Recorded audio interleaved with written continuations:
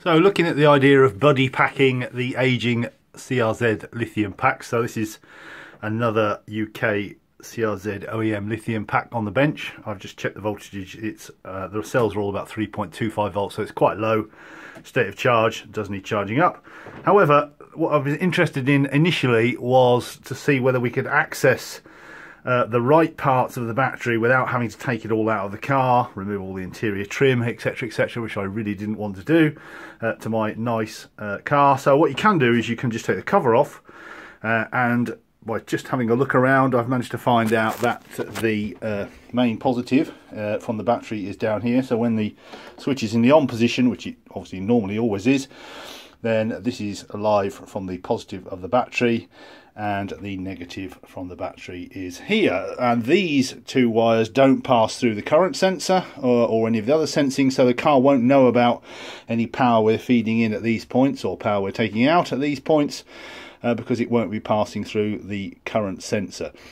So we may be able to have a buddy pack which discharges into the lithium pack at a constant rate.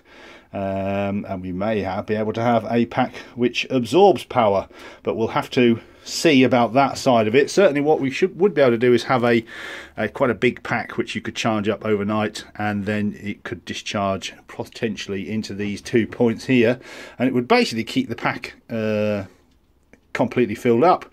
If we set it to cut off at whatever time, it would be controlled with a relay stroke MOSFET or something like that to chop the power, and basically we control the power going into these 2 points. So we have access to the positive and we have access to the negative without taking the battery out of the car. So I can add an Anderson connector onto there just for testing on my own car without having to take all the trim out, which I wasn't going to do, and then we'll go do some more testing from there. But the car won't sense the current at that point because it's before the battery current sensors, so it means that we can put power into that point. And the only way the car will know about it is the fact that the voltages will slowly rise of the cells, of course, as they charge up.